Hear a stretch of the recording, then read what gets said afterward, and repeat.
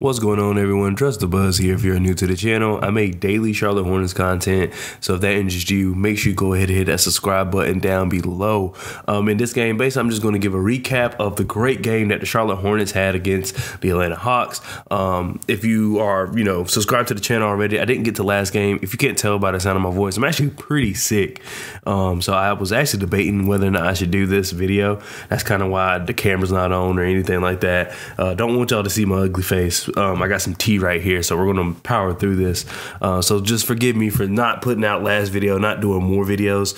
But yeah, of course I would get sick at the beginning of the season. But I could not miss this game. I could not miss not doing this game. So it's not going to be long because I might run out of breath and my chest might start hurting. But I'm fine. It's just a little cold. But anyway, let's talk about this amazing game. So it started off rough. So as you can tell right here, I mean, the first quarter right here, it doesn't do it justice. I think at one point it was like 26-9 or something like that. So ending the first quarter 30-22 isn't bad, especially considering Terry Rozier, LaMelo Ball, and Cody Martin are all out.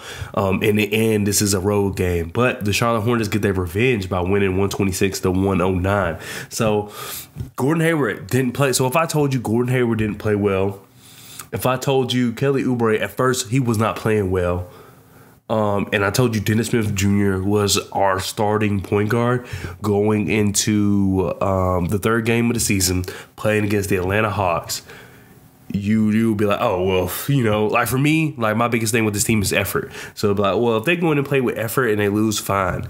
But if I told you they won because of a Nick Richards double-double where he was perfect from the field, and he only missed one free throw, but he had a 20-11 game with 2 blocks, like that would have been insane. But that is part of the reason.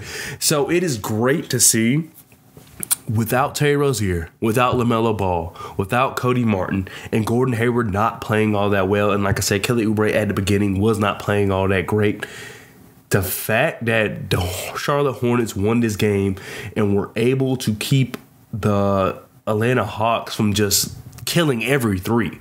I mean, John Collins 0 for 7, so you wouldn't expect that to happen often.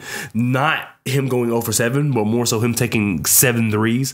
But the threes were not just wide open. The Charlotte Hornets do a good job now of rotating and just getting to the open guy. Granted, there were some open threes, but I mean, at the end of the day, it's just, you just want to see this team rotate and just kind of close out. And they were doing that, and it made it difficult for the Atlanta Hawks to get their 3 points off. And that's what this team is going to live and die by, especially with a guy like Trae Young, especially with a guy like DeAndre Hunter, who was 1 for 5 from 3. Justin Holiday as well, 1 for 5 from 3, like another guy who relies on the 3-point shot. So the Charlotte Hornets were doing their thing. And I said on Twitter, follow me. I'll put the link down in the description below, at TruzBuzz on Twitter, where I just basically talk about the Charlotte Hornets and just kind of, sometimes I post clips and stuff there too. Anyway, because it's hard to post clips on YouTube without the video getting taken down or flagged or whatever. But anyway, I said on Twitter that Steve Clifford, and I'm kind of joking here, but Steve Clifford definitely should be like in contention for Coach of the Year already, because the way he has these guys playing is night and day from having the way James Borrego had these guys playing. Steve Clifford was able to get valuable minutes out of Theo Maledon, who was just cut from the Houston Rockets like 2 weeks ago. And granted, this guy's on a 2-way. And sorry for the sniffling, but Theo Maledon, I know it says 4 and 4, but the way he just navigates on offense, the way he just carries himself on, I mean, it's like almost, it kind of feels like it's in slow motion, but it's really just him not being rushed and him just having all the basketball IQ in the world. I really appreciated what Theo Maledon was doing on the court. JT Thor provided some really good minutes because Jalen McDaniels got in foul trouble a little early, and JT Thor was able to 6 rebounds and 5 points, 1 block, and 1 turnover. But it is what it is. But he provided some good minutes, considering that Jalen McDaniels, those are kind of his minutes to have, And since he was in foul trouble, JT Thor did a good job just coming off fresh, James Bouknight had a better game. He looked better. He did. I mean, he shot okay, but I mean, this is good considering what we've gotten from James Bouknight in the past. But it is what it is. I'm happy with it. Plus 20.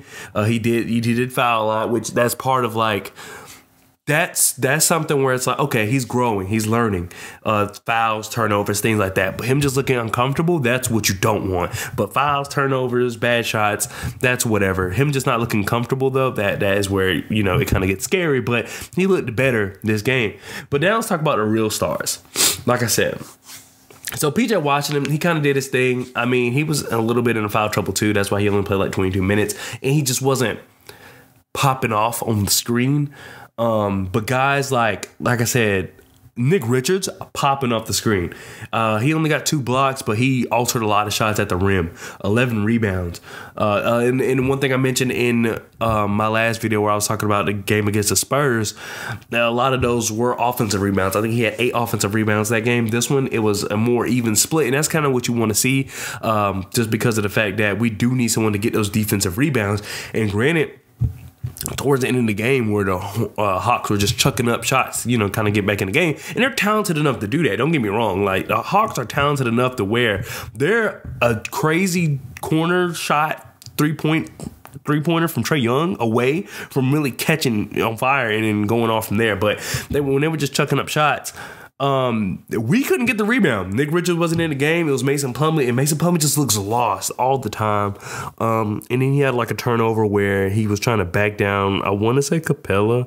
It might have been Double O. I don't remember, but he was trying to back it down with somebody, and it was a charging foul, and it's just like that. You don't do that at all. So, you know, why are we doing this now?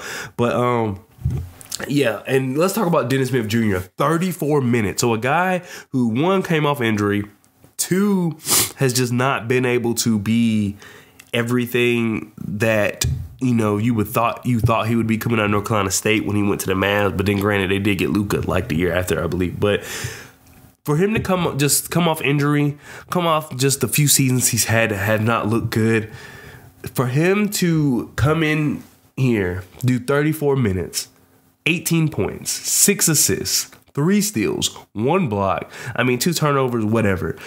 And then you're asking him to guard Trae Young / DeJounte Murray. I'm not mad at it, man. I'm really not. Like, the way Clifford has these guys playing is ridiculous.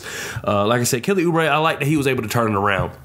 Kelly Oubre last year, he would just kept chucking up shots, and maybe it would never turned around. But he literally was able to get to the basket and just try different things to get himself going. Make some, you know, I wouldn't say necessarily make stops on defense, but just be involved in defense and to kind of ignite his offense, you know. And that's growth. That's growth. And like, in going to the season, win, loss, draw, didn't matter to me. I want to see growth with this team, and that's kind of what we're seeing. Even in guys like Kelly Oubre, who you would think that wouldn't, you know, benefit from a guy like Steve Clifford as much, just because of the fact that, you know, he may feel like he already has it figured out. But no, Kelly Oubre has taken a criticism or taken what they see in film and really has adapted his game to that. And it's great to see. And like I said, Gordon Hayward didn't play well, like shooting the ball, but I mean, 5 assists, 4 rebounds, and he was a good pace changer. He was a guy that they got the ball to when they just want to slow things down, or the Hawks were going on a run, things like that. They would give the ball to him coming out of timeout. I'm not mad at it. Like, Gordon Hayward, him not shooting well is not the end of the world. That's the type of player he is. And like I said, his game on the court, I love everything about it. It's just, you know, stuff, you know, him not being able to stay healthy and then kind of just not being as involved. But I mean, overall, this just was a great win overall. I mean, They held the Hawks to shoot 22%, basically 23% from 3, 41% from the field. That is insane. I mean, and for us to shoot 42% from 3 and 52% from the field is crazy. I will like the free throw percentage to go up, and granted, a lot of that was because of Mason Plumlee. So I feel as though, I know I've said in the past that I have been really frustrated with just, you know, how the direction of this team, but the way the team is playing, it's not necessarily I think this team is going to be like in the playoffs or playing or anything like that, but it's just the way they're playing, just the energy they're playing with. I owe Mitch Kupchak an apology, man. If they can keep this up, if they can play like this, win, lose, or draw, I owe Mitch Kupchak an apology, because he had faith in his team and I didn't. And it was just because it was like, if you couldn't get guys like the team we had last year, if that team couldn't rise up to the occasion, what makes you think this team is going to with, just the change of coach, the way the change of coach happened, the things with Miles Bridges going on, and just the trade rumors, because they're still going on. They're talking about the post that Gordon Hayward liked. I didn't catch him like it. I went to his likes and didn't see it, but I don't know if it's true or not. But it's just with all that kind of stuff, with talk to LaMelo Ball wanting to leave, all these things. How is this team going to rise to the occasion? And Steve Clifford has done just that, And shout out to the players. It's easy to give Steve Clifford the credit, which he deserves a lot, but the players also have done a lot. You know what I mean? They are the ones that had to listen to Steve Clifford and adjust to what he says, and I think they're doing just that. But anyway, I think this video's ran a little long. I know y'all tired of me sniffling. I'm sorry. Hopefully tomorrow I'll feel better and I can do other videos, because I told you I don't want to just do recap videos and things like that. I kind of want to dive in and to see why is Nick Richards playing the way he is now, because he's just more physical. He's just more active. He just looks more comfortable on the floor. He looks like he knows what he's on there to do, and it's just great to see. It doesn't look like he's trying to prove himself. He's playing as if he's arrived. And that's the best way for me to put it. But anyway, we can talk more about that later. Thank you guys for just dealing with this video, and just also still dealing with how I've started this season kind of lackluster. I started this channel in the middle of the summer, and I had big things planned, but me getting sick kind of really messed that up. Just because of the fact that I was going to try and do like 2-3 videos a day, but it's also really early in the season, and so I'm trying to watch more and more games and kind of watch more players closely, just so that I can give y'all that analysis that I know y'all really enjoy. But once again, thank you so much. I really appreciate everything y'all do. As far as supporting me and everything like that. Leave a comment, because I respond to all comments, as long as it's not like some LaMelo Ball mess. And by mess, I just mean like people are like, oh, this wouldn't happen if Jello. I don't want to hear that. But anyway, thank you so much for watching. I'll see you guys next time. Peace.